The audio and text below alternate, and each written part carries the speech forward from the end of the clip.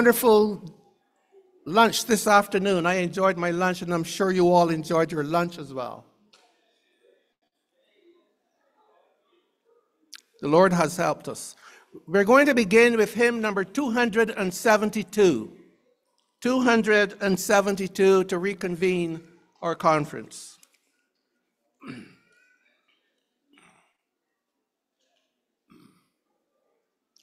Revive thy work, O Lord, exalt thy precious name, and let thy love in every heart be kindled to the flame.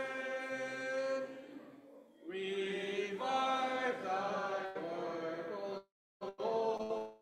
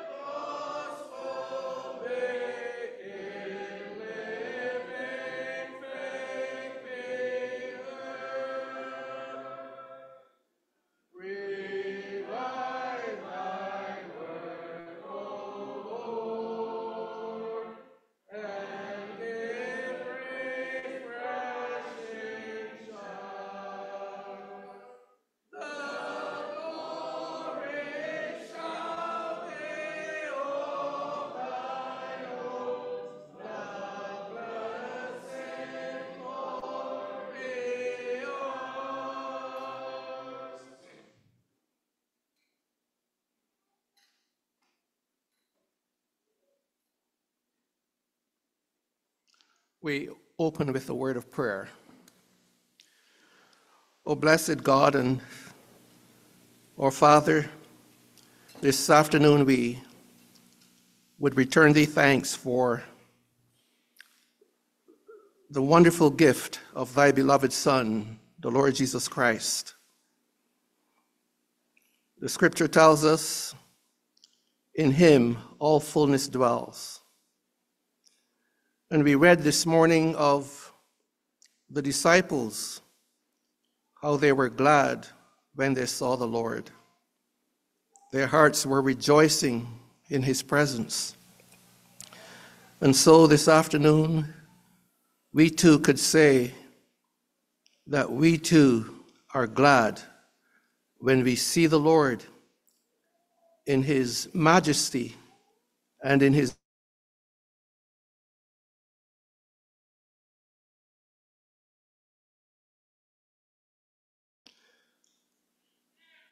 "2,000 years ago, Father God, thy beloved Son was crucified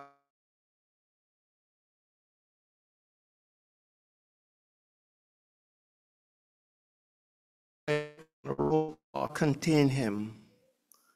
And so on the third day, we see thee find the beloved Son by resurrection. Thou hast raised him from the dead, and thou hast given him a name that is above every name, that at the name of Jesus every knee should bow.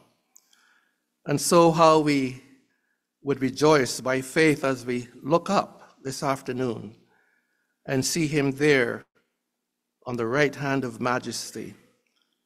When we contemplate him in his glories, our hearts are revived, our hearts are refreshed, our hearts are encouraged for who he is and for what he has done. We give thee thanks for having helped us in the first two Bible studies this morning. And now we would commit ourselves to thee for this afternoon's study number 3. We ask that the Holy Spirit of God would direct us and reveal the deep things of Christ to our hearts, and that we would be encouraged by the water of refreshment, the Word of God. We would commit to Thee the speakers this afternoon. We ask a blessing on each word that would be pronounced. We also pray for receptive hearts, that those who are in the midst of Thy word this afternoon would receive it joyfully, and that there would be fruit born for Jesus Christ, our Lord and our Savior. We thank Thee for the help You have given.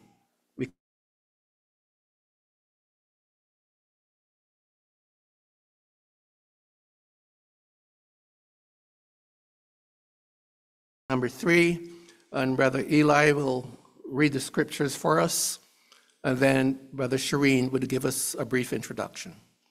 Brother Eli.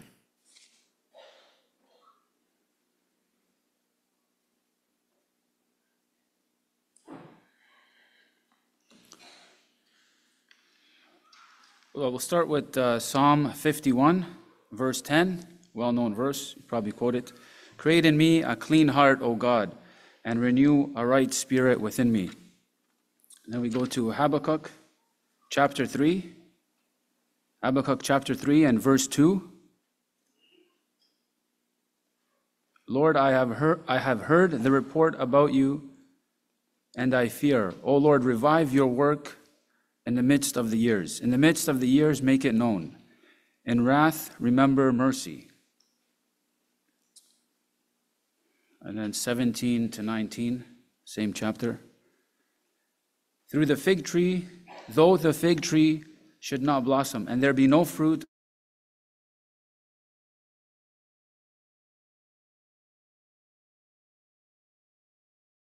on the vines, though the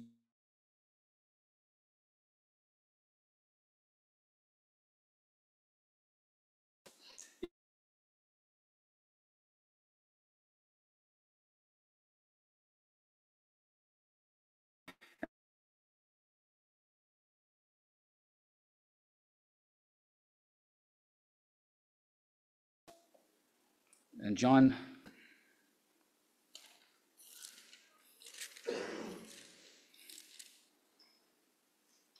14, 1 to 11. Do not let your heart be troubled.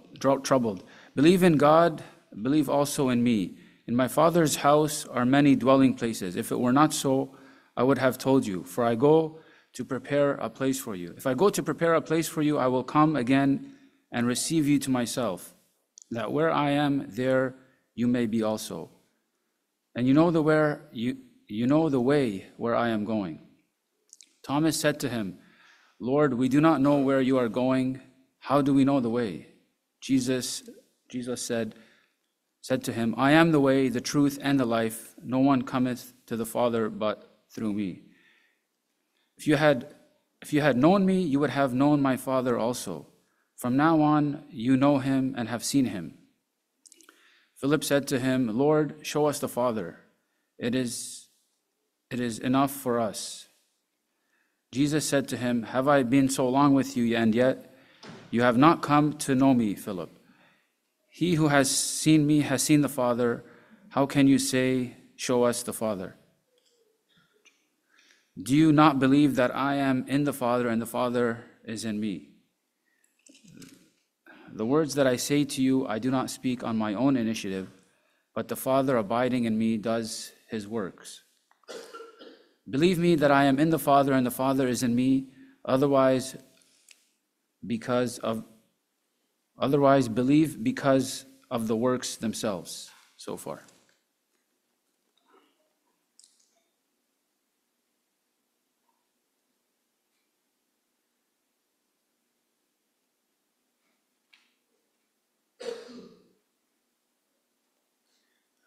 I'm the introduction. Can I put it here?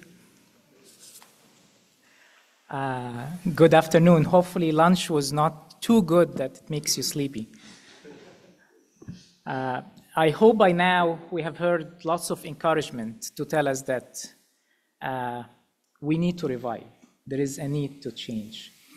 And I'm afraid in the last message, we heard about repentance, we heard about sin, And I was just thinking, somebody would say, but I don't see a big sin in my life. Do I need to change? Do I need to revive? Maybe I'm great like this. And I have a verse in my mind I would like to read, Jeremiah 48:11. Moab has been at ease since his youth. He has also been undisturbed, like wine on its dregs. And he has not been taken emptied from vessel to vessel, nor has he gone into exile. Therefore, it's a very important point here. Therefore, he retains his flavor, and his aroma has not changed. And he's giving us a picture here of winemaking. I'm not expert in wine, but my understanding, they put it in a barrel for a certain period of time. All the bad things, the imperfections will go to the bottom, and then they empty it from this barrel to another one, and so on. And as you go through this process, the wine gets finer and sweeter and better, with all the impurities removed. But if I stay as I am, then my aroma, and here is a bad aroma, bad smell, will stay on me. Who doesn't need to change? The Lord Jesus, God, because he's perfect. There is nothing better to do. I am born with sin, you are born with sin. We come to the Lord and accept him as our Lord and Savior, and he keeps changing us. So the need to change is there.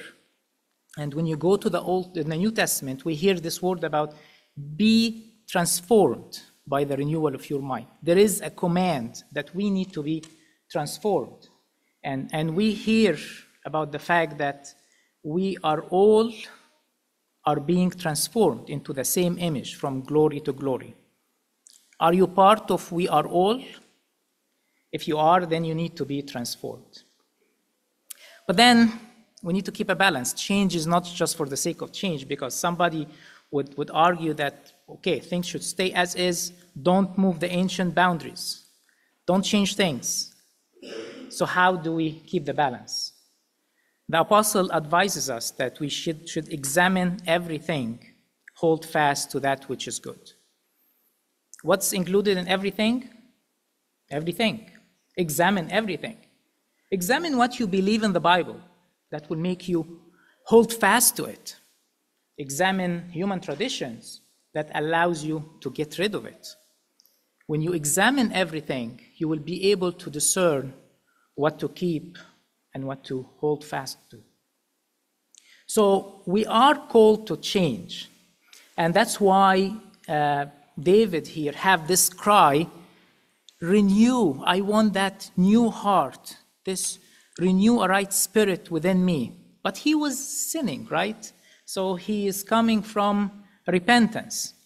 But at the same time, we hear that similar cry from Paul when he says, forgetting what lies behind and reaching forward to what lies ahead. I press on towards the goal for the prize of the upward call for God in Jesus Christ. He's not forgetting his past as a Pharisee. He's not forgetting his past as a sinner. No, he's forgetting his ministry, his glories, everything great he's doing, because he is moving forward. He is changing. He's longing to move from glory to glory. So that idea of change is critical. And I hope we can establish that from the Bible. Now we have in front of us two pictures from the Old Testament and from the New Testament. From Habakkuk, that desire for revival, and from the Gospel of John, that message about encouragement. And if we start with Habakkuk, he was disturbed. He was a prophet living and looking around him in sinful conditions. He's seeing evil winning, and he was perplexed, like Job when he was perplexed in his trial, like Jeremiah when he was perplexed in the moral conditions of the nation of Israel. He was perplexed, and he went to the Lord crying, why this is happening? How do you let your people in this misery? And the Lord starts communion with him. He starts sharing and discussing with him. And he revealed to him great revelations, telling him, listen, I'm getting the Chaldeans as a tool to chastise my people. And at the end, the whole earth will be filled with the knowledge of the glory of the Lord. Great things. And at the end, now we get to chapter 3, where he gets that peak praise point, and he starts asking the Lord, revive us, revive your people. And then he starts listing different things that the Lord can do.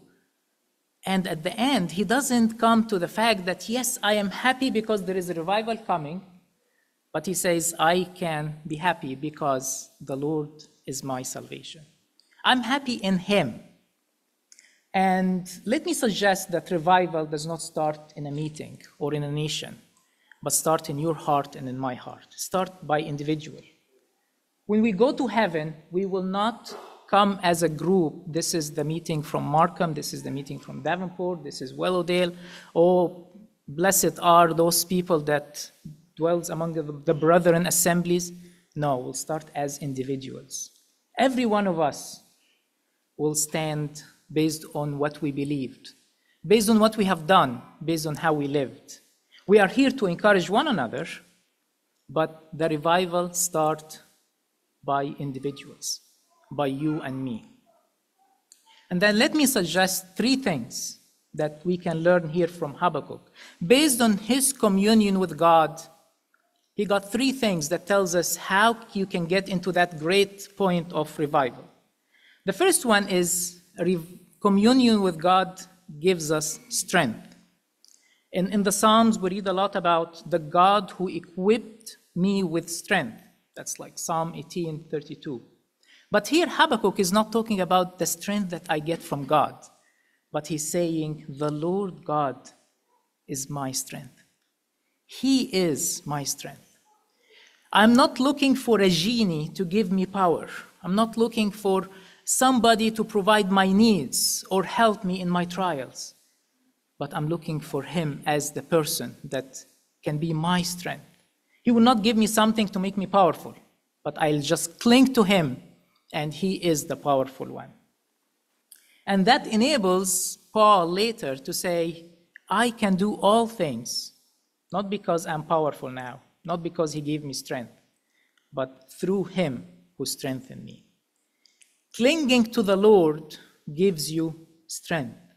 That's the powerful thing that you can get for revival. The second thing we understand is God gives light-footedness, the ability to have the feet of the hinds. He says, he had made my feet like hinds' feet. And contrast the hinds' feet or the deer's feet with the cow's feet or the camel's. They are small, fast, swift. They don't stick to the ground. You can jump quickly through them. And do we hear about feet in the New Testament? Yes, we hear about in Ephesians 6, it says, as shoes for your feet, having put on the readiness given by the gospel of peace. The feet need to be ready to move and to react. And that speaks of the Holy Spirit moving us. I discovered as I grow older that I have my own routines, my own preferences, my own stiffness. It's not easy to change things in me, but we're called to change. And that means we need to have that feet of the hinds to be directed by the Holy Spirit quickly. Can I change my job? Can I change my role? Can I change my ministry? I need to have that ear to hear and listen. The Lord would like to have revival, but who are willing to do that? Who is ready to do that? It's you and me. We need to have that mobility, swiftness, readiness, so that we can change course quickly as the Holy Spirit can lead us. The third thing is you get into elevation and makes me walk on my high places. If it's up to me, I would say, Lord, this is hard. Why don't you just remove the mountains? Make it easy. Why do we have to go through the troubles? Just remove it. You are mighty, you can change things. You made the Israelites go through the sea. you gave them food. That's amazing. Why get us through the trouble? That's part of the revival. And this is what Habakkuk celebrated. He made me go high. And just picture the hinds up in the mountain, having pure air, away from the predators and the danger. To survive there, they have to coordinate very carefully how they move because they are on the cliffs. Any wrong movement can cause disaster. But the picture and the atmosphere there is very different. And the same for us. We can easily avoid trouble. We can easily avoid problems. But we live in an earth that's full of trouble. We are humans. We are full of trouble. We can cause trouble to one another. And the Lord is saying, I will make you go over this trouble. That will make you stronger. That will make you more powerful. That will make you closer to me. And that's the true revival. Not to avoid the mountains, but to go above them. Am I longing to that position, or do I prefer to live in the valley where things are easy and smooth and there is no problem there? So Habakkuk gives us the idea that revival starts with communion with the Lord that gives us strength. He gives us different kind of feet and agility, and he makes us go above our mountains.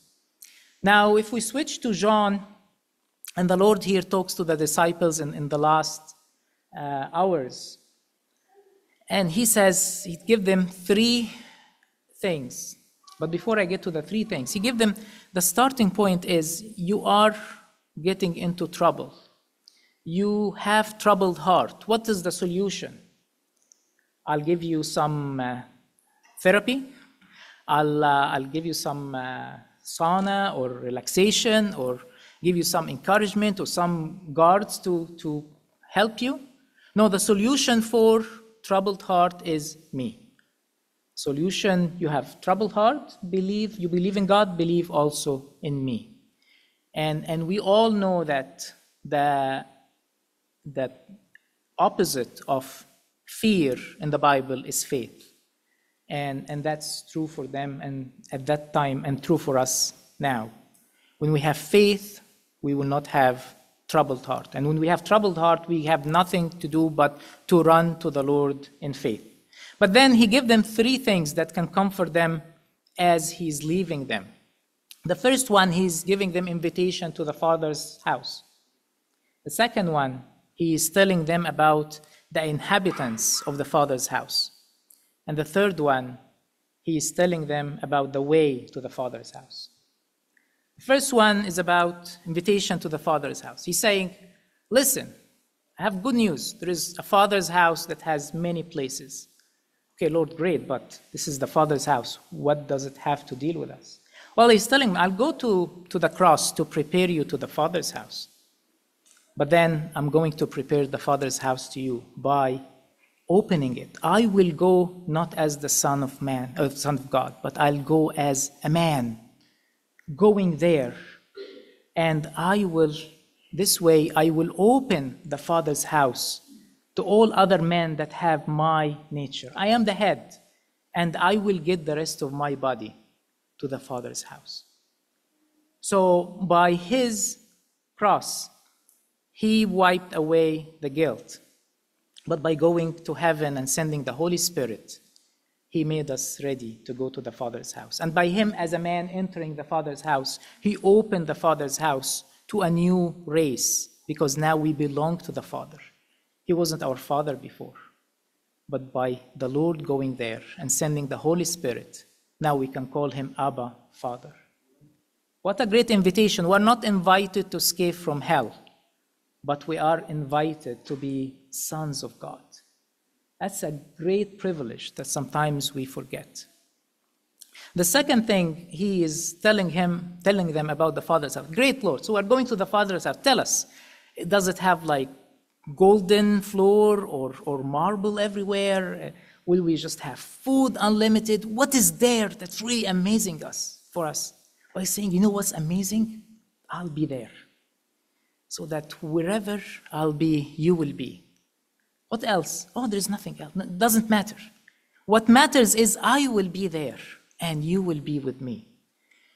And that's the beauty of the Christian faith. It's as simple. We started the first session saying we go to the Lord for rest and refreshments. Guess what? To end in revival and encouragement, we need to go to the Lord. In our journey here, Habakkuk discovered that revival starts with the close communion with the Lord.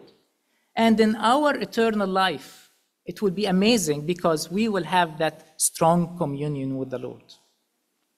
And then he tells them, you know the way. And what is the way? He said it very specific. I am the way. He is the way to the Father's house.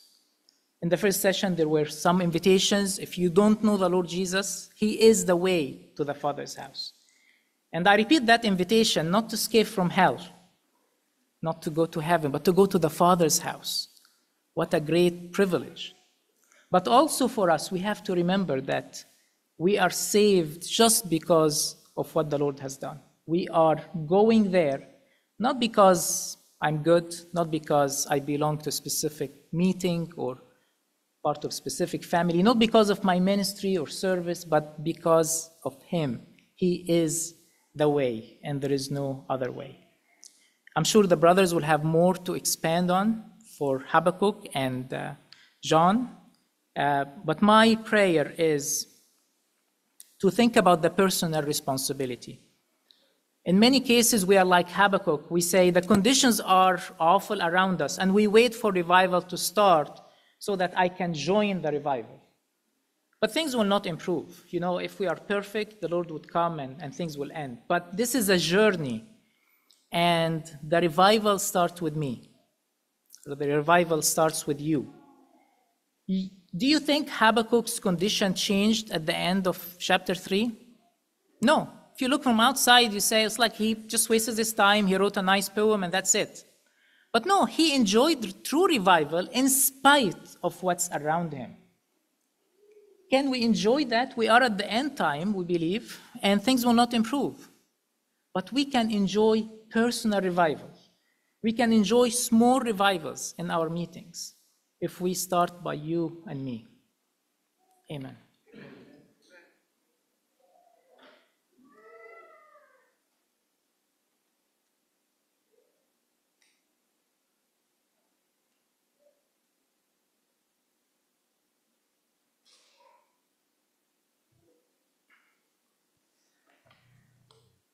Well, here is your memory verses for the conference. Although the fig tree shall not blossom, neither shall fruit be in the vine, and the labor of the olive shall fail,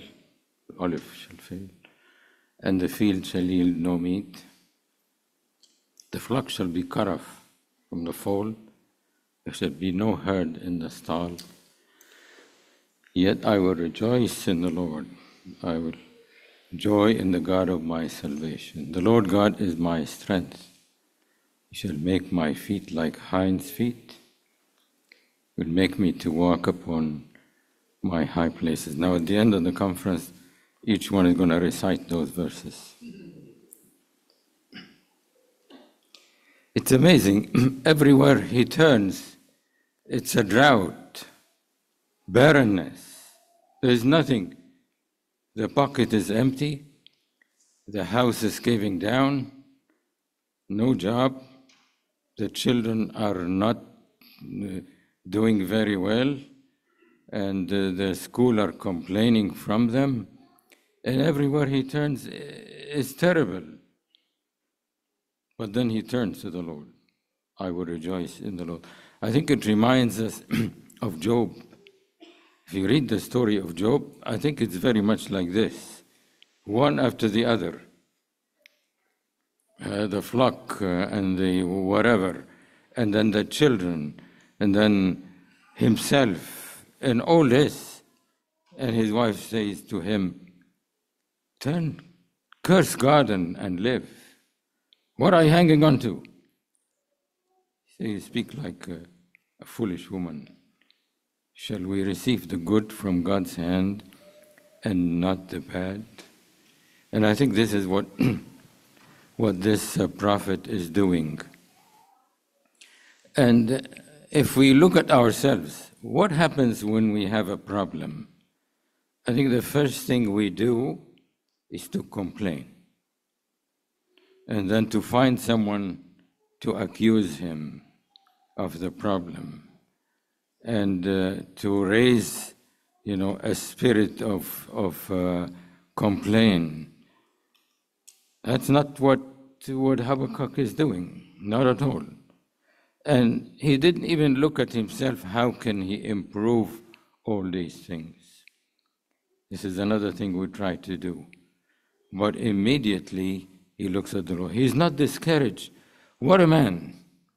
We spoke earlier about the Lord in Matthew 11. No discouragement at all. I thank you, Father. And this is what Habakkuk is learning to do. I will rejoice in the Lord.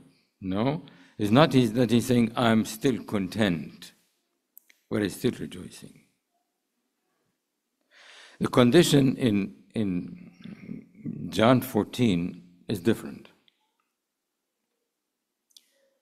In John 13, the Lord, with an unexpected way, he uncovered their sinfulness. One of you is going to betray me. And they were troubled. They looked at one another and said, is he going to be this one? One of the Gospels says they started to think, who is he that is going to betray him? And the other Gospel says that they doubted in themselves, Lord, is it I? Am I the one who's going to betray you? They were troubled. And then at the end of chapter 13, he looks at Peter, a leader among them. Before the cock crows 3 times, you're going to deny me 3 times. And it's just like a cold water fell upon this man. He says, if everybody will deny you, not me. But then he says, you are going to deny me. There was a trouble, like a dark cloud on the little company. And there probably some silence. And the Lord breaks the silence. Let not your heart be troubled. He is the only one that can dismiss such a trouble. And they knew that he is able to dismiss any trouble. They have experiences over and over again. When they were in the ship, and it says that the ship was about to sink. And he wasn't sleeping in the ship, and he gets up and he rebukes the wind and the sea. And they marveled. What kind of man is this? Even the wind and the sea obey him. So when he tells them, let not your heart be troubled, it dismisses the trouble right away. If I tell you, let not be troubled, I'm just as troubled as you are. But if the Lord tells them and us this, he is the one that is able to turn every trouble. As this man is saying, you will make my feet like hinds' feet. You'll make me to walk on my high places, as Eugene mentioned. Those mountains, put them under my feet. And then he comforts them, as we have heard, with these things. I go to prepare a place, and some Christians say, Lord, you've been preparing the place for 2,000 years. That's not the case, of course. We all know that. The place is prepared. I go, where is he going? To the cross. He goes to the cross to prepare them and us to the place. And then he goes to heaven to prepare heaven for us. And both things are done.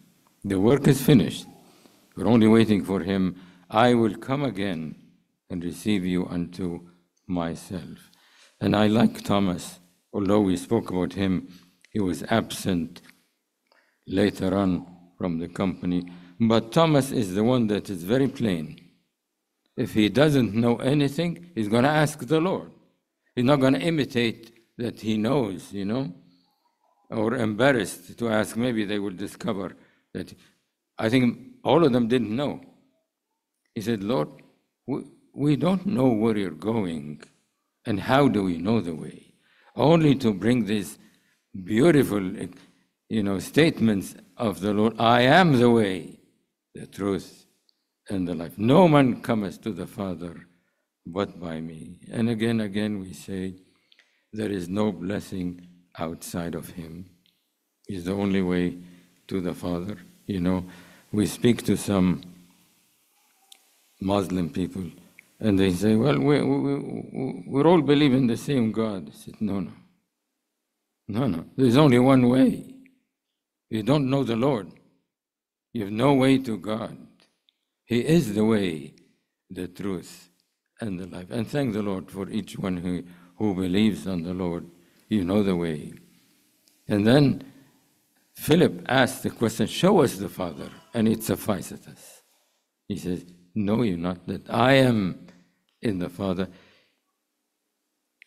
We are going to see the Father? We are. He that had seen me had seen the Father. And the time is coming when we shall see him as he is. And in him we're going to see the Father. I am in the Father, and the Father in me. What a joy, dear brethren. It is for our encouragement on this terrible way that we're going through.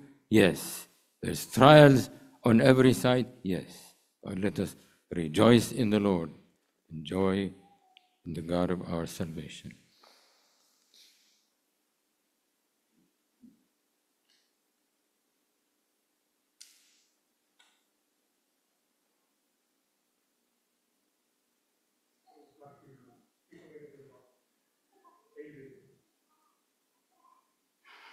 We know the story in 2 Samuel chapter 12 when David sinned against Bathsheba.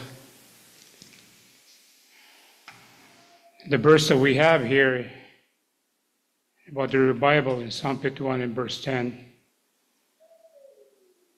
we know the background here. Even the heading of Psalm 51 kind of reminds us. I just read the headings there a little bit. To the chief musician, a psalm of David, when Nathan the prophet went to him after he had gone into Bathsheba. We know David was trying to hide his sin during that time. We know we have that a little bit in the Psalm 32. And also Psalm 32 also reminds us about the joy of receiving forgiveness from the Lord. We know Nathan, when he approached David, when David tried to hide his sin, David kind of gave him a little bit of a variable in the beginning there. I don't have to touch all of them. You can just read it in 2 Samuel chapter 12. You can read it at home, the full story. And by the way, we know when David, after he had given this parable, David said to Nathan, whether he pointed his finger at David, I believe Nathan is one of the bravest men as recorded for us in the scriptures. Imagine pointing your finger to the king. And Nathan said to him, you are the man, David. In verse 7 of 2 Samuel chapter 12. And we also record that after Nathan mentioned a few things to David, and Nathan said to him in verse 13, David said, I have sinned. And Nathan said to him, David, you will not die.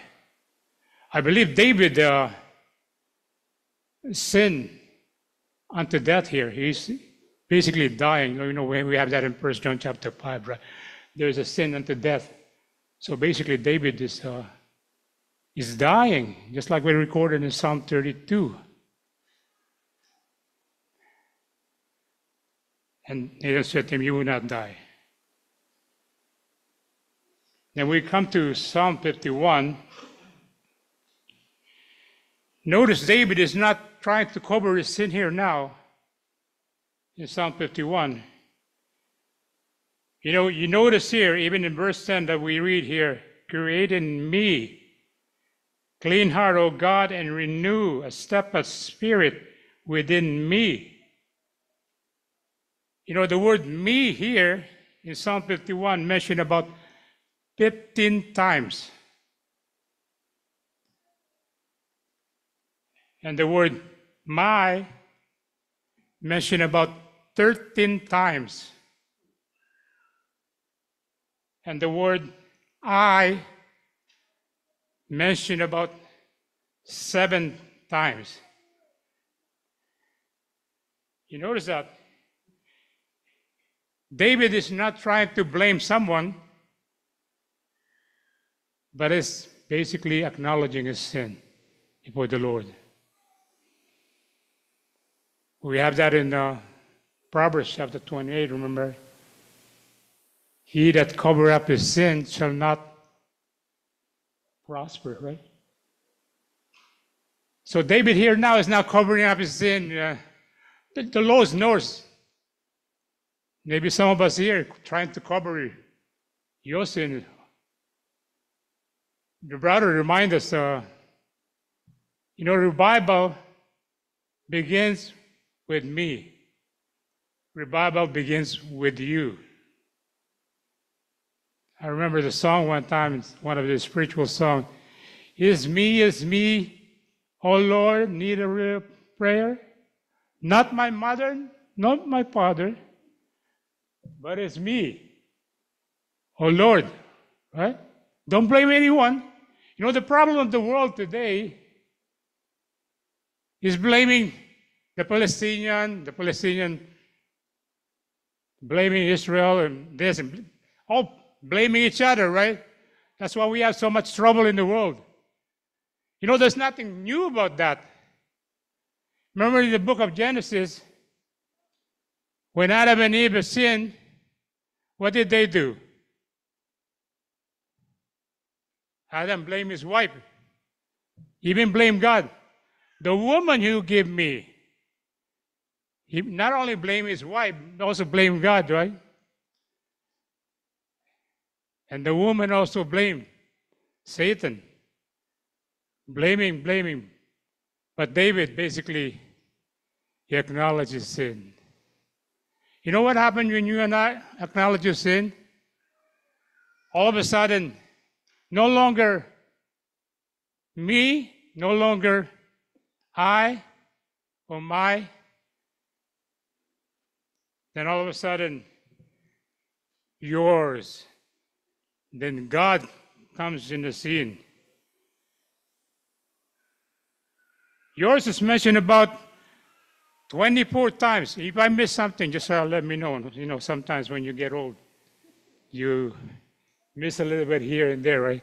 That's why I just got new glasses, trying to count everything properly, you know. But it's quite a few. See, notice here it says in verse 1, have mercy upon me, O God, according to your loving kindness, according to your multitude tender mercy. I'm not going to go through all the you here. And it says here in verse 3, for I acknowledge my transgression, my sin is always before me. Against you, you only have I sinned and have done this evil in your sight. You know, sin is always complicated, no? You use a lot of different words here. You use sin, you use transgression, you use evil, You have many others, I think it's about 4 different words that they use to describe sin. You know, sin is always complicated.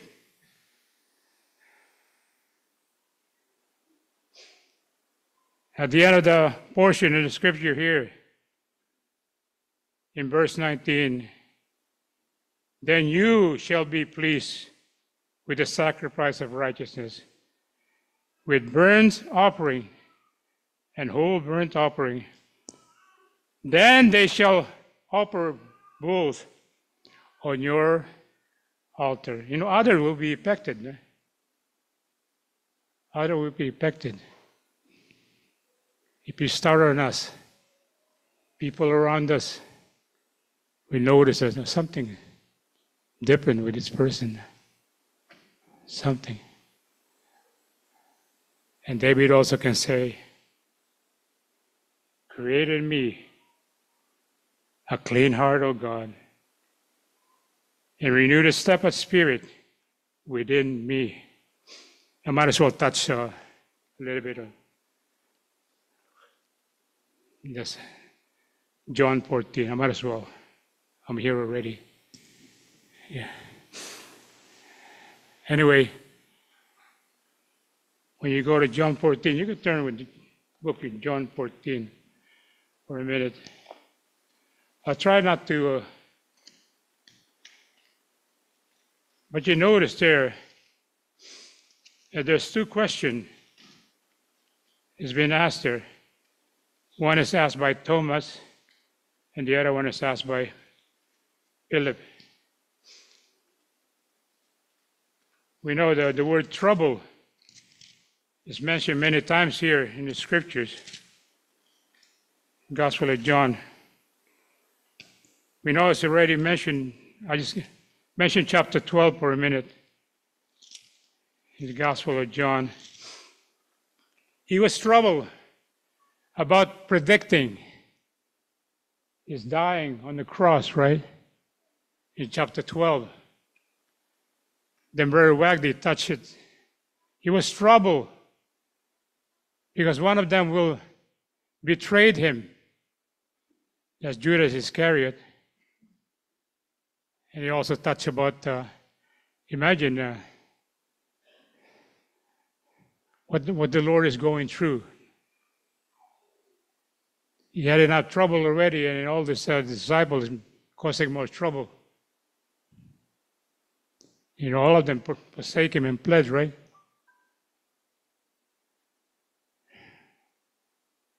But the Lord Jesus is in control. He knows everything what's going on, right? That's the reason he came to this world, because of his great love for you and me. And it's only the way of the cross that you and I can be saved. Without the cross, there's no hope for you and me. Even in this Easter time, to be reminded again and again, the reason the Lord Jesus came to this world to die for us. But he didn't die in vain, we know. He is risen. My Lord is alive. You know, we have a privilege one time to go with Giddy to the tour of Israel. There's the highlight of the tour is the going to that tomb where the Lord Jesus was buried. Really give joy to my heart, knowing my Savior is alive. Is alive.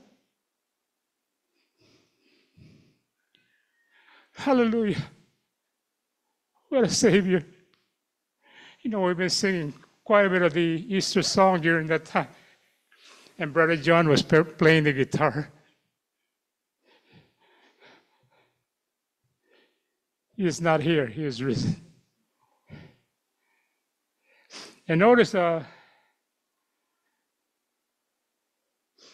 he began with, let not your heart be troubled. In verse 1.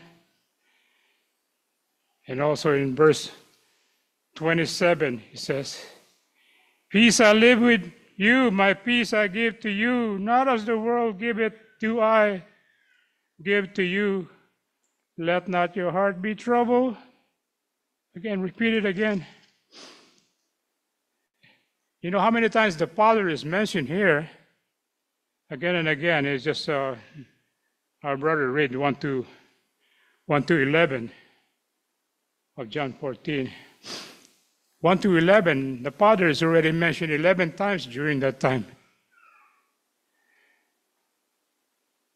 He is my Father.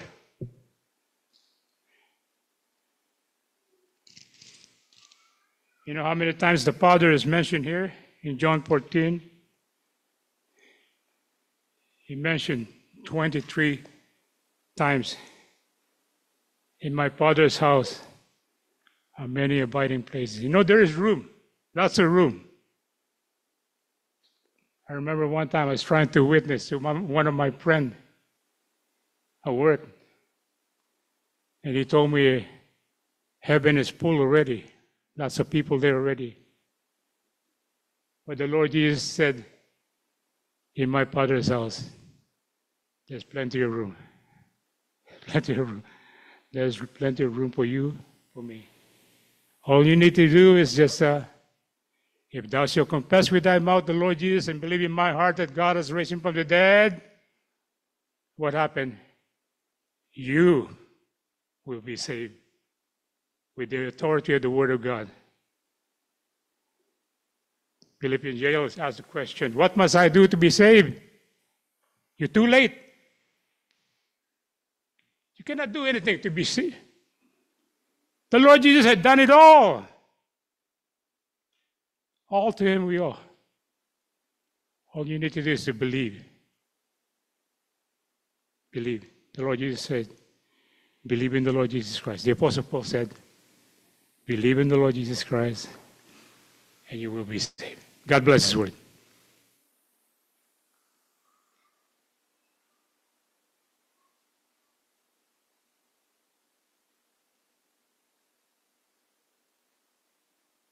I'd like to take these last comments and bring them back to the first study where we began. And we had a comment there as to abiding in Christ. Abiding in Christ is to be the normal state and condition of the believer. The comment that we've just had was with regards to sin. And the subject is a question of revival. We heard that the meaning of revival, or to revive, is someone who is, in a natural sense, if someone has some type of a health condition where they need to be revived, they need to be brought back, or if spiritually, one who is in need of being revived is one who has become separated from God. And that is what sin does. David had a sense of what sin had done in his life. We get that sense from reading this whole psalm. In verse 10, as we've got this before us, create in me a clean heart, O God. I want to go back to verse 7, because there we get a sense of what he is desiring, but it's more than what he was desiring. It's also what God does. And this is what I want to emphasize for each one of us. Verse 7, purge me with hyssop, and I shall be clean. Wash me, and I shall be whiter than snow. Job is asked the question, does he know and understand the treasures of the snow? I'm not going to answer that question. I want you to try to explore that, because it's wonderful what snow does. But here, what one of the treasures of snow is that to be whiter than snow. If you take fresh snow and you melt it down and run that snow through cheesecloth, what will you find? You will find a residue, won't you? Whiter than snow.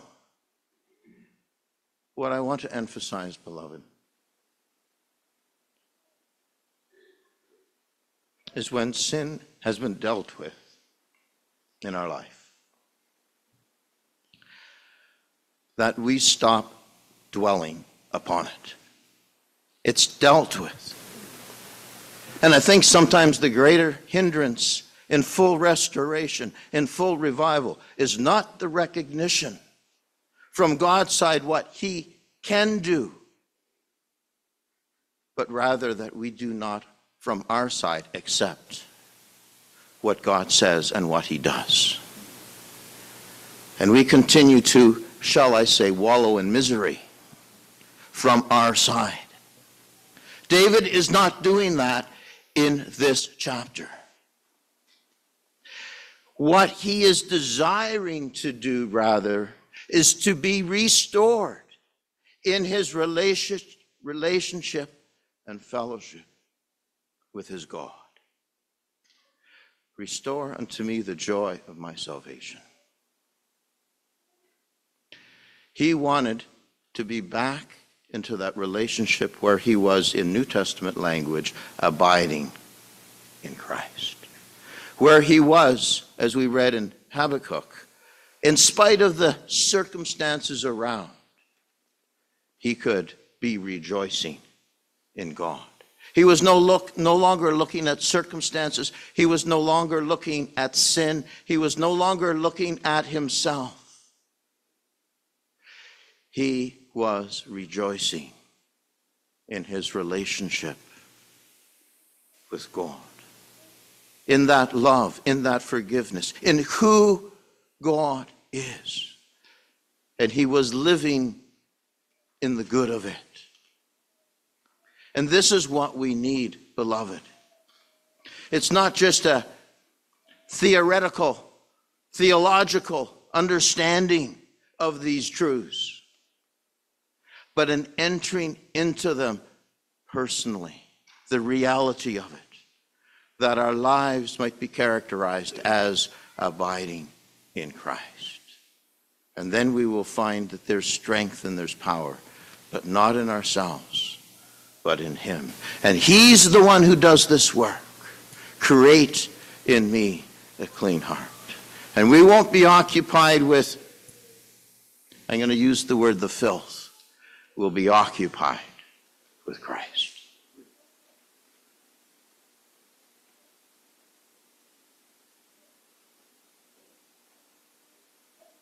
Continue on that line and emphasize. We have set before us revival, and we've learned much about what revival is. Said over and over, it begins with me. But we've also just heard, as we read in the scripture, Habakkuk chapter 3, verse 2, that it's the Lord's work, that it's a divine work in my soul. It begins with me at the end of verse 2 of chapter 3 of Habakkuk. We were reminded already this morning, in wrath, remember mercy. And we need to come to this point. This is where it begins with me in my repentance and confession before the Lord. And this, when we pray for mercy, what is praying for mercy? To pray for mercy is the acknowledgement that I'm guilty. And that's where it begins with me. I need to acknowledge that, and then I pray to the one who in his loving kindness will extend to me mercy. Then we learn that it's a divine work. Oh Lord, revive whose work? Your work. That's what the scripture says. Revive your work in the midst of years. It's His work. It's a divine work in my soul. For what reason? We put here, rightfully so, revival and encouragement. True. And that's our side. That's our side. That's what we receive. We receive through the divine work of revival, the encouragement, the blessing in our relationship and fellowship with the Lord. But what was the result of that work? We just said it, but that's why I want to stress it. Because what is the result of the revival that took place in Habakkuk? Verse 17 and verse 18 of chapter 3. Right? Verse 17 gives a description of the condition that surrounded them. And it was anything but good. It was the result of the consequences of their failure. All of that existed around them, and it still existed. Now the revival, the prayer for mercy had gone out. The heart was set in right condition and turned towards the loving God who in mercy, who in his kindness would remember mercy, even in his wrath, because judgment is his strange work. What was the result? First of all, verse 17. The condition that surrounded him, he wasn't occupied with it. He had peace with God despite the condition. That's number one. Revival brought peace into his own heart, regardless of the condition around. Verse 18 is number two. Then he says, look at the first word, yet. Yet, despite all that's around me, despite the failure and the condition because of the failure. We know it, we see it, we feel it and experience it. We're living it, brothers and sisters. But if he's going to do a work in my heart and in your heart and in our hearts collectively, and we cry to him for mercy, then we can come like the prophet. Verse 18, yet I will rejoice in the Lord. He'd received encouragement, but what was the response? What's the reason for revival? It's not all about me. Yes, the Lord desires to bless in his people. Absolutely. That's his work towards us. But it's so that he receives the praise and he receives the glory. It's about the greatness of who he is. This is what he has done and accomplished, not only in redemption, but then to bring us back to himself. His desire is that we would continue to abide and walk with him. For what purpose? To give glory to him. This is what the prophet is doing. Yet I will rejoice in the Lord. I will joy in the God of my salvation. He was rejoicing in him, and that was his heart's occupation, and the result was praise to him. And this is the natural, and I use that word carefully. I don't mean it by nature. I mean the response of the one who has been redeemed. A response of a redeemed heart is to bring praise to the one who is to his Redeemer, worship unto his Redeemer, thanksgiving unto him. It's about the glory of the one who has done the work of revival. It's about the honor of his name and the glory of his name. So, yes, there is encouragement. That's our side. But what's my response? Do I have a heart that's open, that will respond, that's overflowing? Worship is a term, the word, that means to overflow. And is my heart overflowing, inditing a good matter, speaking of the things concerning the King?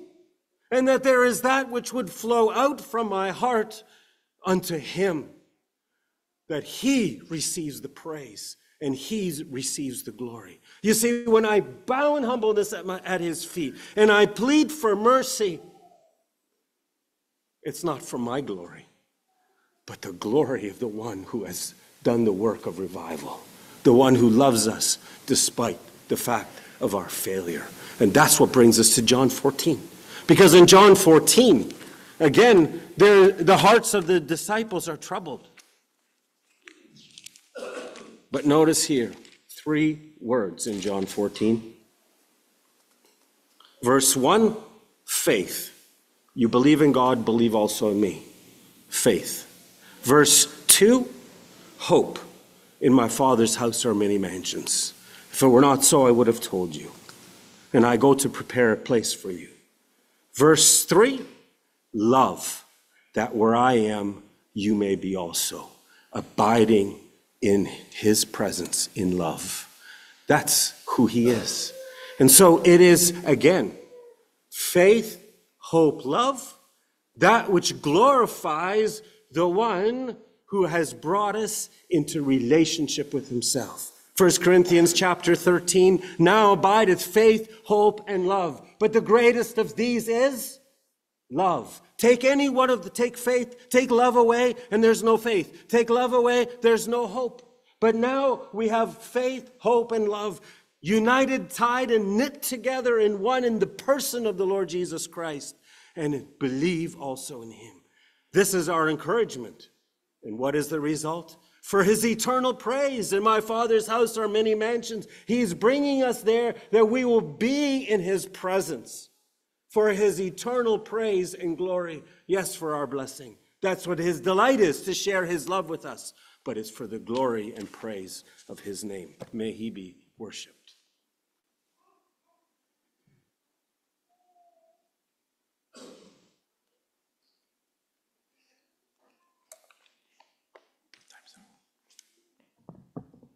Keeping in Habakkuk, I have a thought with respect to one of the reasons that Habakkuk was able to be revived is if we turn over to chapter 1 of Habakkuk, the book starts with the phrase, "the burden which Habakkuk the prophet did see." It started off with a burden. And if I were to put it in today's wording, I would say he was not indifferent. It's not that he couldn't care less. Well, we might take it, some might say, well, he's complaining in verse 2. He's complaining to the Lord and he says, "O Lord, how long shall I cry and thou wilt not hear?" But the thing is that he's talking to the Lord. He's not going to talk to all his friends and saying, these are the problems that we have. He's bringing his burden. He's deeply exercised, and he's coming to the Lord and he's saying, "Oh Lord, I have a burden. I have an issue, and I need to bring it before you. I want to be revived." And he says, "Why?" In verse 3, "Why dost thou show me iniquity and cause me to behold grievances?" And the Lord answers in verse 4, but he answers in a way that Habakkuk did not expect. He says, "I'm going to use your enemies to change the situation." He says, "For lo," in verse 6, "For lo, I raise up the Chaldeans, that bitter and hasty nation, which shall march through the breadth of the land to possess the dwelling places that are not theirs. They are terrible and dreadful." And he continues on and he says, "This is what I'm going to use to change the situation." And brothers and sisters, maybe the Lord is going to change the situation in a way that we're not expecting. But that's how it's going to become a revival. It's not my way. It's not your way. It's God's way. Let us be flexible to allow the Lord to use his way. And at the end of the book, the chapter 3 starts off in a totally different way than chapter 1. Chapter 1, it's the burden. Chapter 3, it's a prayer of Habakkuk. Habakkuk was changed, even in spite of asking these questions, in spite of going through this. It changed from a burden to a prayer of Habakkuk the prophet. "O Lord, I have heard thy speech and was afraid. O Lord, revive thy work in the midst of the years. In the midst of the years, make known. In wrath, remember mercy." And so it's changed totally in his eyes, in his thoughts. And the situation itself is still dire, because at the end of that chapter, he says, the fig tree is still not blossoming, although it's still not blossoming, and this is the source of their income maybe.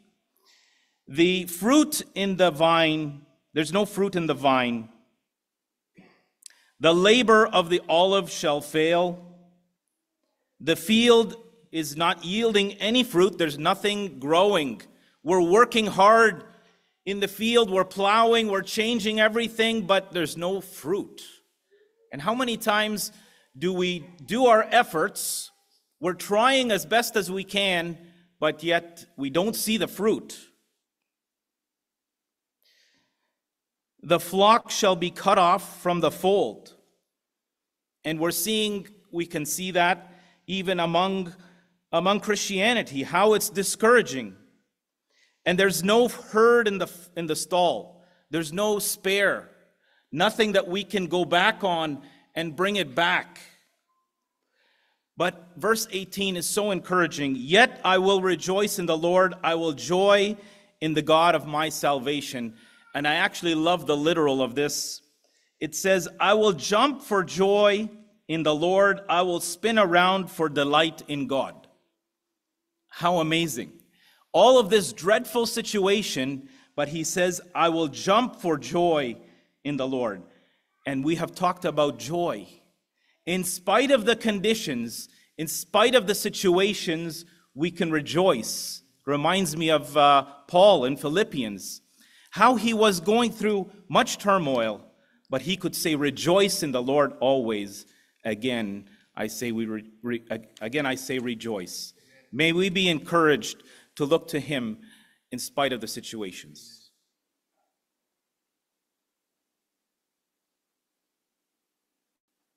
The time is almost up. Just very, very briefly, I feel Habakkuk is giving us a small picture that we can learn from in this last verse of chapter 3. He says that to the chief musician with my stringed instrument. So what he's saying here is that he's picturing the Lord as the chief musician, the manager or the chief of the orchestra, and he is one that playing on a string instrument. So imagine the picture. The maestro and the orchestra, and he is one that playing on the strings. So the question is, on the strings of my heart, the emotions, the desires, what is filling my heart and playing the music in my heart? Is it the Lord who's taking control on the instruments and the strings of my heart? Or is it the failure of God's people, or the evil around me, or the difficulties, or the lack of resources are playing on my strings of my heart? I feel this is very unique picture. He's picturing each one of the believers as an instrument. And each of us is playing a melody. I think this is what Paul said in Philippians, that singing and making melody in your heart to the Lord. This is what comes out as an echo. But the question is, who is the one and which hands are playing on my heart? I confess, many times I let circumstances. I get down because I look at what people do. This did that, that did this, and I'm consumed with it.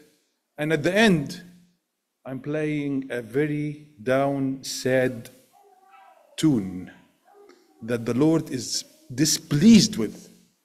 But the Lord wants us to get up on our feet and to be praying and praising for Him, but He has to take control of the instrument of my heart. He's a maestro, taking control. Don't leave this instrument in the hands of anxieties, failure, pain, whatever things could be. But let the Lord encourage us. Just briefly, chapter 3. He turned his eyes from the failure of the people. He turned his eyes from the evil people coming against him. He turned his eyes on what is going inside him. And the Lord took his eyes on the Lord himself in chapter 3. The Lord in chapter 3 reminded Habakkuk of what he has done in the past. In chapter 3, verses 3 till probably 8, we look at God came, verse 3 from Teman. Verse 4, he had rays flashing from his hand, and there his power was hidden. He stood in verse 6 and measured the earth. He reminded him with the power of the Lord and his mercies in the past to his people. Isn't it encouraging? And then number 2, he encouraged him by looking up and seeing what's happening in the future. Verse 9 till verse 16, your bow was made quite ready. Verse 12, you marched through the land in indignation. You went forth for the salvation of, and so on. His eyes occupied with the future blessings. And wouldn't this would make a big difference, dear brothers, to be reminded of the mercies of the Lord in the past and the promises and the hope of the future. This will give power and encouragement to walk in faith even through difficult times. And this even we can sing and play melody for the Lord, even if the circumstances didn't change.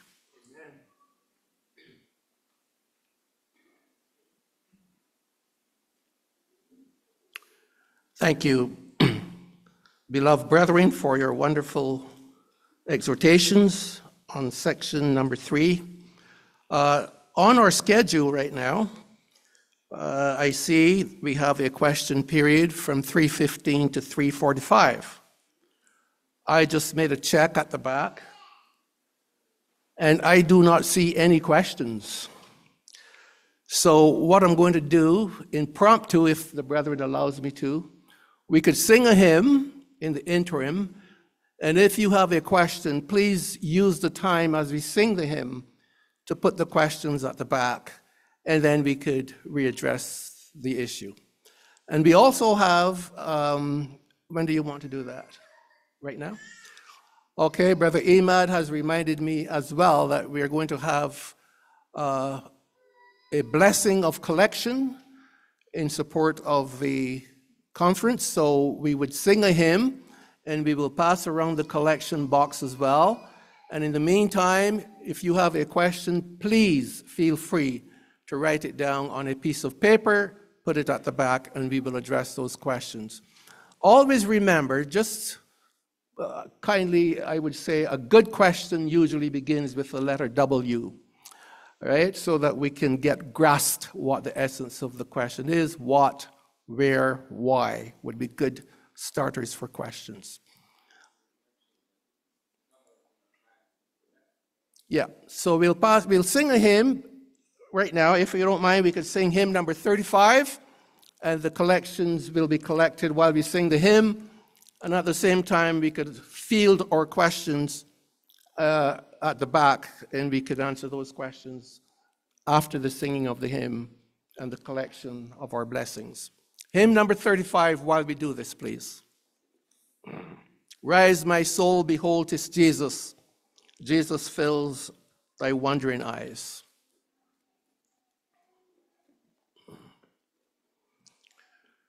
Rise, my soul, behold, 'tis Jesus.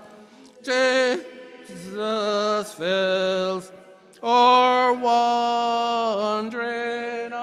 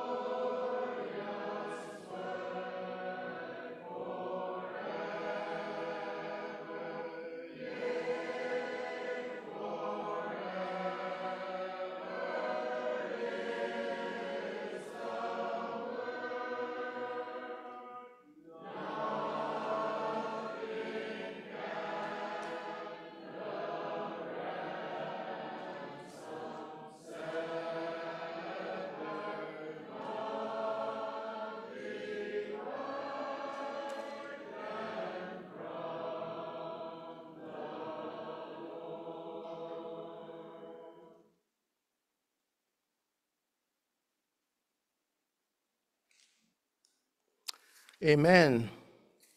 We do have questions. More than we can handle. Is there a difference between restoration and revival? If so, please elaborate.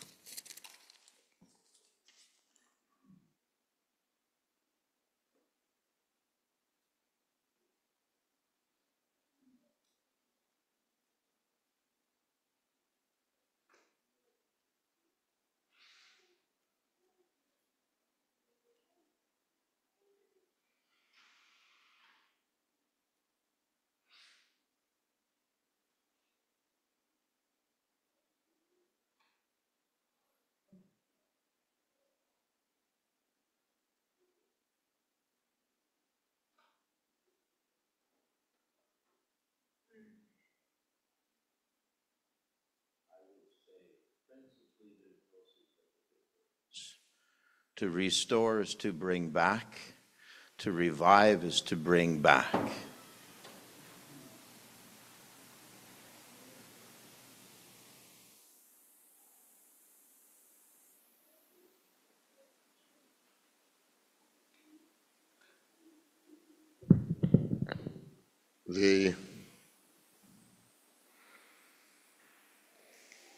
I would suggest that when it comes to words in the scripture, we look to the scripture to give us the answer.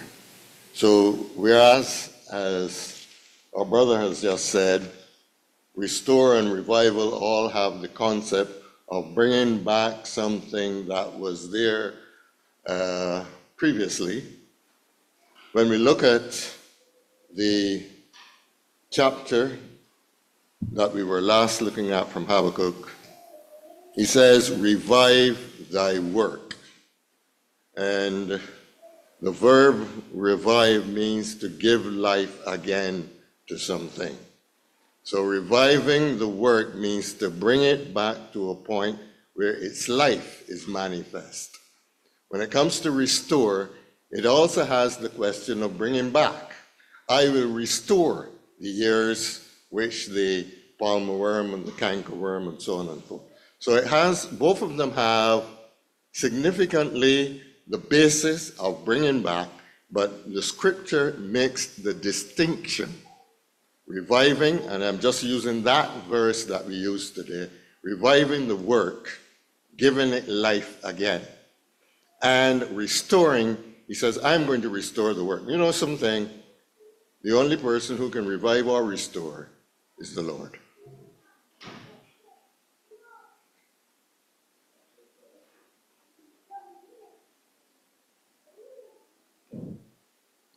I'm not going to say it the way he said it because he said it very eloquently. But to restore something, it's something I have lost. Like David says, restore unto me the joy of thy salvation. When he sinned, he lost that joy. And also, when we sin, we lose for a while the fellowship with the Father. And that is why he says again, without the word restoration, if any man sin, we have an advocate with the Father, Jesus Christ the righteous. What is he going to do? He's going to restore that fellowship back. He's going to work on me to repent, and then he would bring that fellowship back. So they have very close relationship, very close meaning. For a revival, there must be a restoration of what I have lost.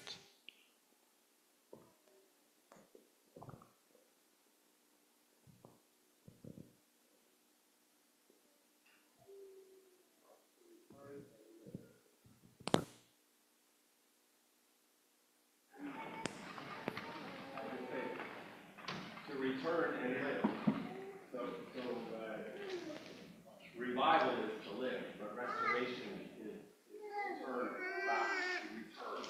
We return and we revive. Very much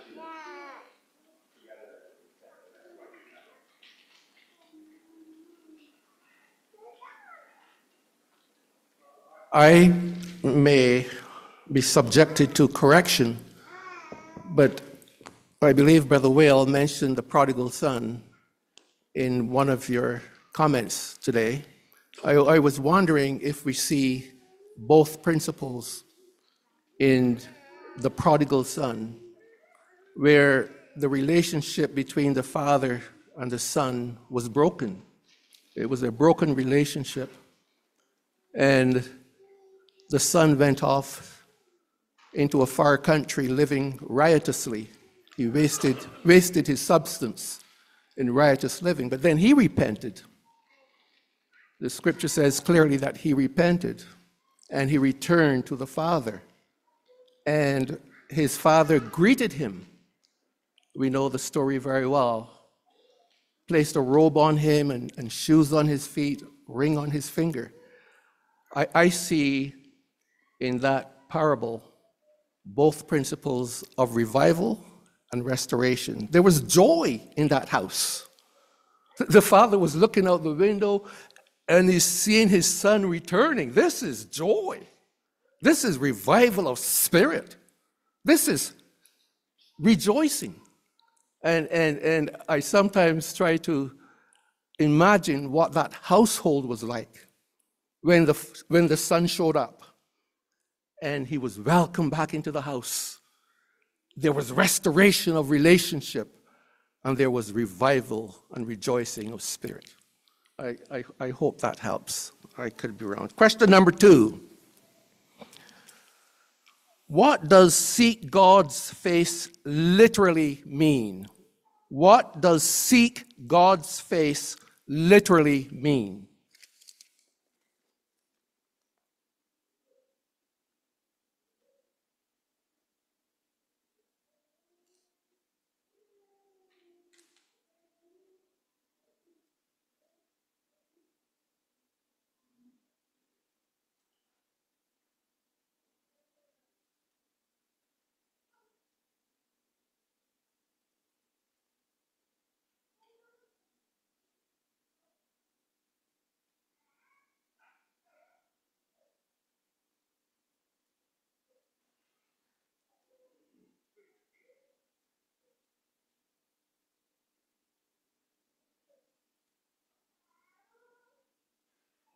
Just 2 verses of scripture.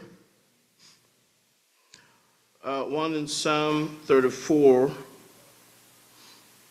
and it says there in verse 15, the eyes of the Lord are upon the righteous, and his ears are open unto their cry.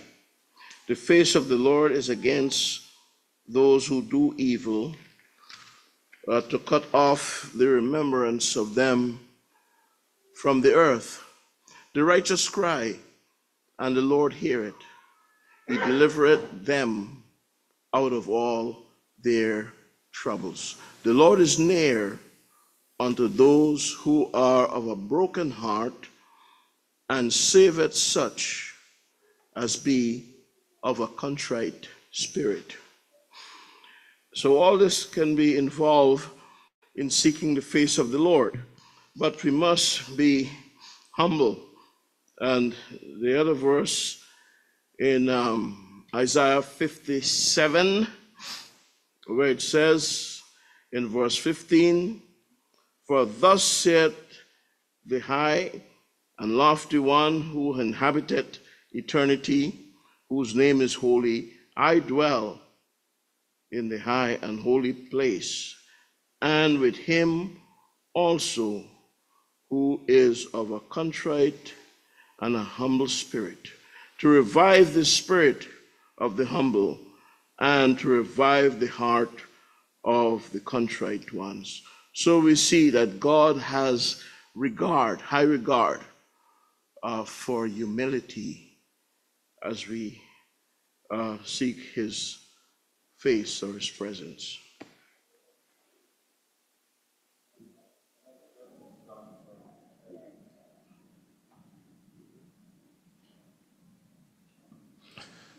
I would propose 2 more verses. Genesis chapter 4, we see Cain losing that privilege in verse 14, "Behold, thou hast driven me out this day from the face of the earth, and from thy face shall I be hid.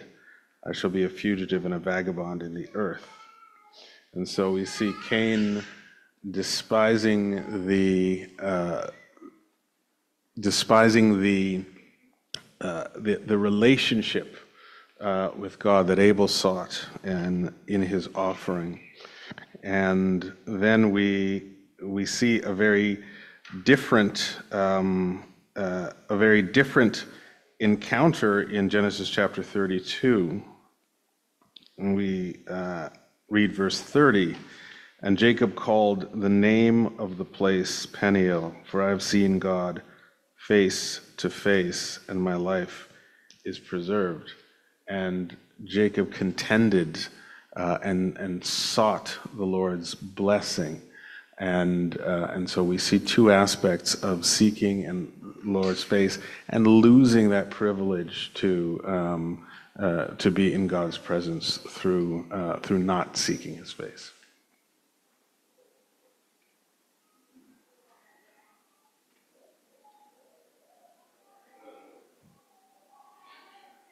So what does it literally mean? What does it literally mean to see His face? And I think what we've had set before us has much to do with relationship, where communion has not been disturbed because of sin. And I thinking of this expression, face to face, the supreme example is the Lord Jesus Christ. And you see Him in John 1:1, where you read, "In the beginning was the Word, and the Word was with God," is literally, and the Word was face to face. They were face to face. Why? They are one. There was nothing, they were united, they were one. So what does this mean literally for us? It is our relationship with Him, that we are brought into that fellowship and communion where there is nothing that separates me from that fellowship, which is sin, that separates me from the Lord. So to seek His face is to seek that nearness of relationship, that it would be so that I would be near unto Him. And that would be ultimately, the purpose of that is then in testimony in my life. We see this expression also in 1 Corinthians 13, where we maybe again be able to understand from verse 12, "For now we see in a mirror dimly, but then face to face." So again, it's now we have an earthly condition where there is seeing His face dimly. So we know there's always room for us to grow and understand more and in our nearness of relationship and walk with the Lord. It's dim, but it's growing. And as we see Him more and more, we have a more and more appreciation of the glory of His person and all that He is. But then He also sets the heavenly condition before us. But then, looking forward, face to face, there will be nothing that will come in between. All will be in perfect harmony for His glory. 27 and verse 8. "When thou saidst, Seek ye my face, my heart said unto thee, Thy face, Lord, will I seek." I think it means let the face of the Lord shine on me, His greatness. It means accepting me. When He accepts me and look at me, He wants me to see His face. His great light is going to shine on me with acceptance. In the same verse we had prayer. So let them seek my face, get my acceptance, my approval on them, when he said that to Solomon in his prayer.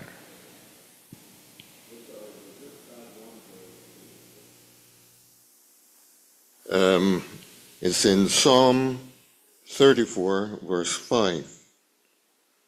I understand literally that verse says, they look expectantly unto him. That's seeking his face. And they were radiant, and their faces were not ashamed. So there was a response. They moved towards the Lord in a desire to hear from him, to see him, to behold his glory. They were radiant. That is, what he gave them caused them to shine. Remember Moses in the presence of the Lord. And then it says, their faces were not ashamed. They got what they desired of the Lord and were radiant.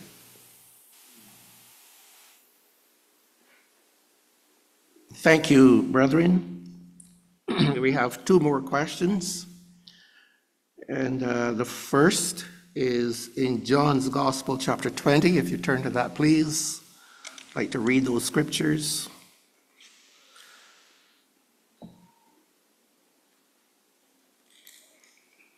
John's Gospel, chapter 20 and verse 22.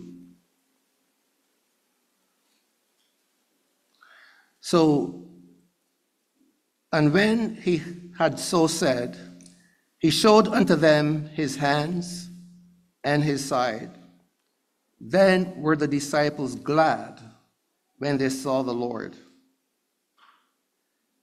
Then said Jesus to them again, peace be unto you. As my Father hath sent me, even so send I you. In verse 22, and when he had said this, he breathed on them, and saith unto them, receive ye the Holy Ghost. Verse 23, whosoever's sin ye remit, they are remitted unto them. And whosoever sins ye retain, they are retained. So there are two parts to this question. The first is in verse 22. The reception of the Holy Ghost, is this the same as in Acts chapter 2? If not, what is it then? So here in John 20, 22, he breathed on them, receive ye the Holy Ghost. Is this the same as Acts chapter 2? That's Pentecost, when the Holy Ghost came down. If it's not the same, the question is, what is it then? And lastly, keep this in mind, verse 23, please explain it by giving examples.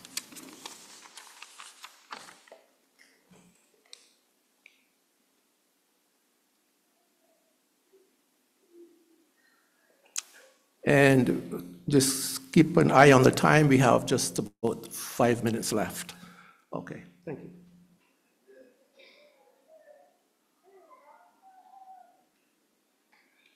First, verse 22 is not the same as Acts 2.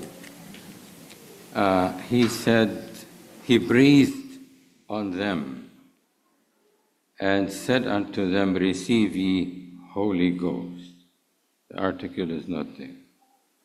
And the only time the word breathed is mentioned, as far as I know, is when he breathed in Adam in Genesis chapter 2 and verse 7. And the Lord God formed man of the dust of the ground and breathed into his nostril the breath of life, and man became a living soul. And here the same God and man in one, the Lord Jesus Christ, after resurrection, well, first he breathed in the dust and it became a living soul. And now he is breathing in them his own life, the life of the risen Lord, the new man, the second man, not like the first man. He is breathing in them a new life, the life of resurrection. And it is not giving them, as it said in the Holy Ghost when he came down and he formed the church of God with all believers. No. He is breathing them the life of resurrection, the risen Lord. One more verse in 1 Corinthians 15. Did I pass the 5 minutes? No, that's okay. Okay. That's fine. 1 Corinthians 15 and verse 50. Which verse? 45? Yeah, thank you. How do you know?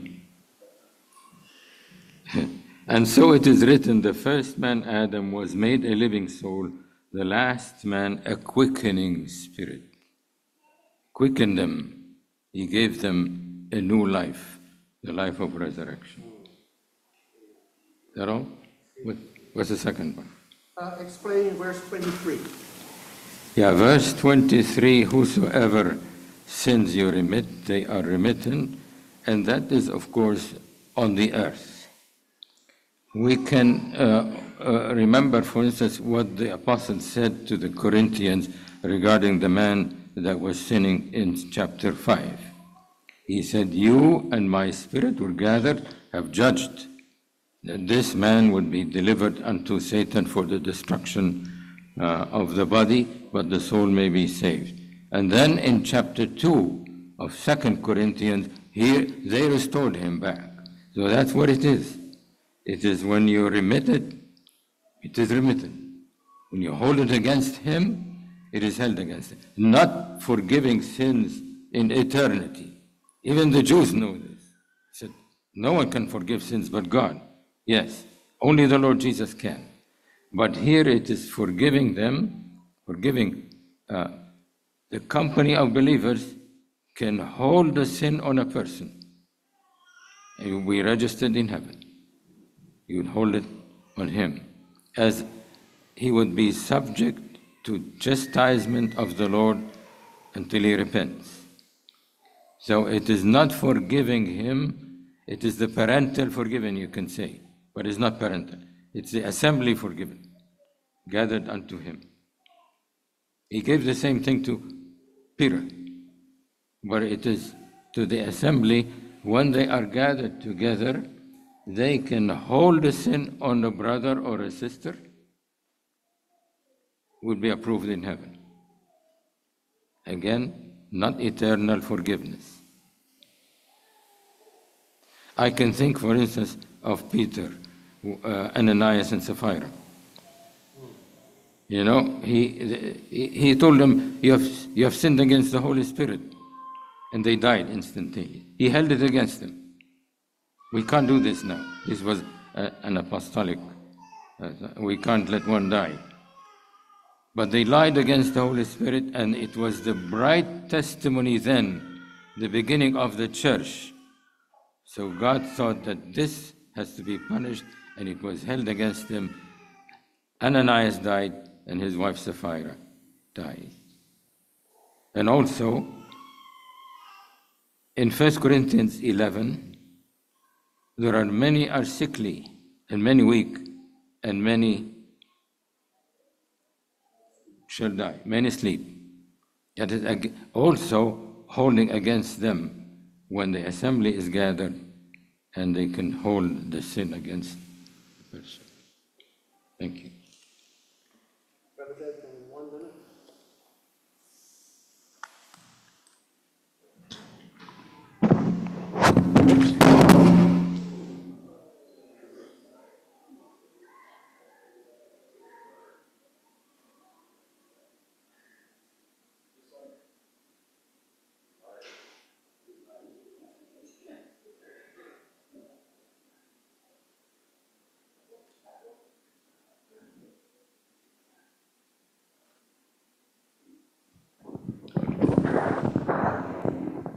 Sorry about that.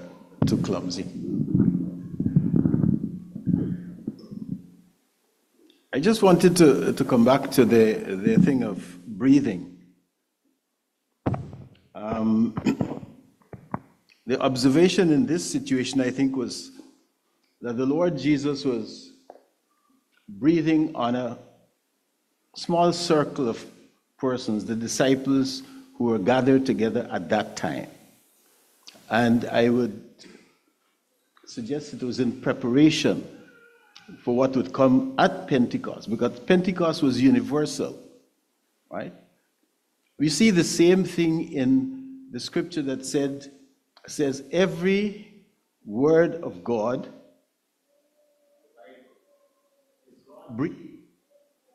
it is God putting forth something that will be universally available for all mankind. That is what happens at Pentecost.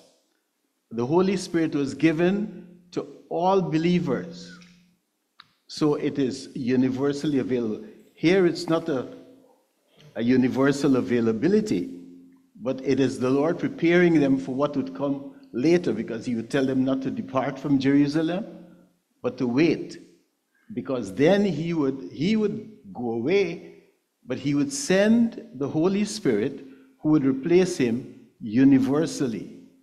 So I would suggest that that's the difference. Sorry.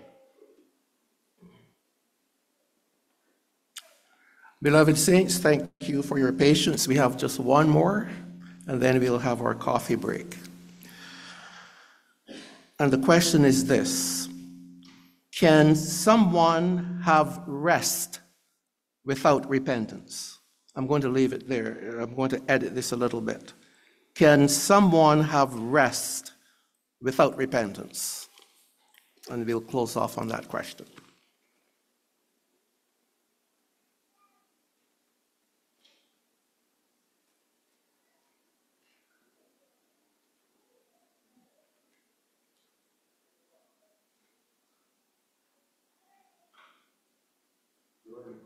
Or discussion, mention was made of David and his sin with Uriah's wife.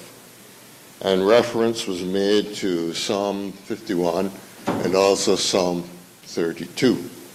We know that in between when he did the deed and the coming of Nathan to him, about a year passed.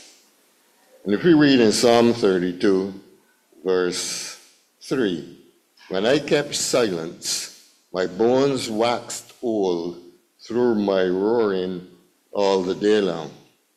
For day and night thy hand was heavy upon me. My moisture was turned into the drought of summer. Selah. Verse 5, I acknowledge my sin, and my iniquity have I not hid. I said, I will confess my transgression unto the Lord, and thou forgive us the iniquity of my sin. For this shall everyone that is godly pray unto thee in a time when thou mayest be found. Surely in the floods of great waters it shall not come nigh unto thee. It took him a little while, well, not a little while, it took him some time to get to the point of confessing his sin. And as these verses tell us, he didn't have rest.